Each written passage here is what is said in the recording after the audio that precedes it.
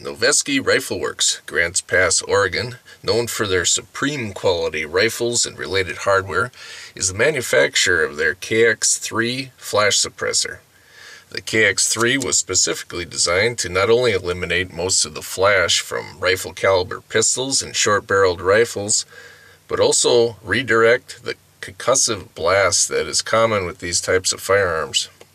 Although the internal workings of the KX3 is designed like a single element of a typical sound suppressor, the total amount of sound is not reduced, but focused forward where it has far less effect on the shooter and bystanders.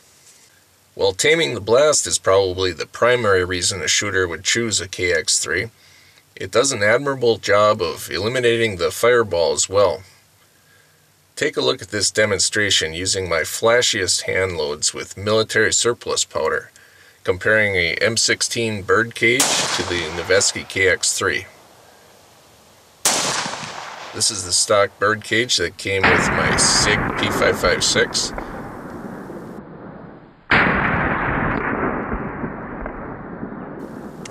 And this is the Noveske KX3.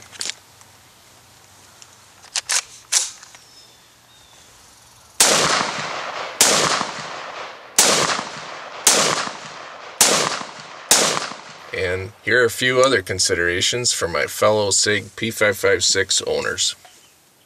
The Noveske KX3 weighs about 7 ounces, and if you install one on a P556 and set it up like I have mine here with the EOTech and the sling, you're looking at 8 pounds without the magazine.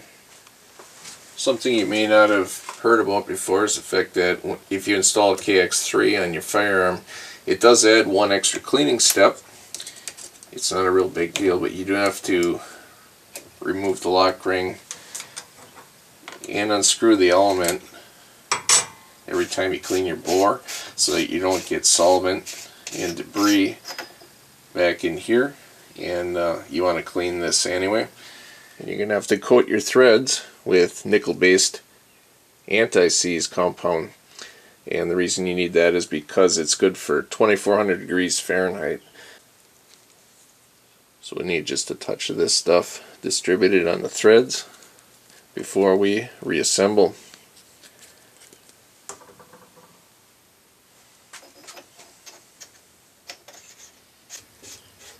Then we just line up the notch here and reinstall the locking ring so it doesn't back off when you're firing,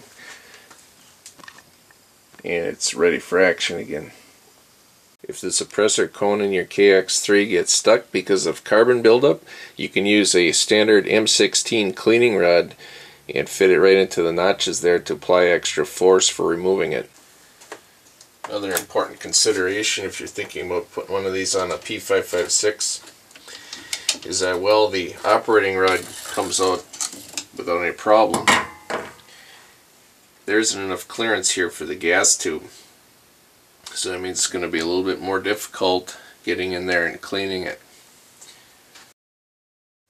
I hope this video was helpful to you if you're considering the Noveske KX3. Thank you very much for watching. I just want to see how well this KX3 is working. I'm going to take one shot without hearing protection and see what it sounds like. Just like deer hunting. Ooh. No good. That's a ringer.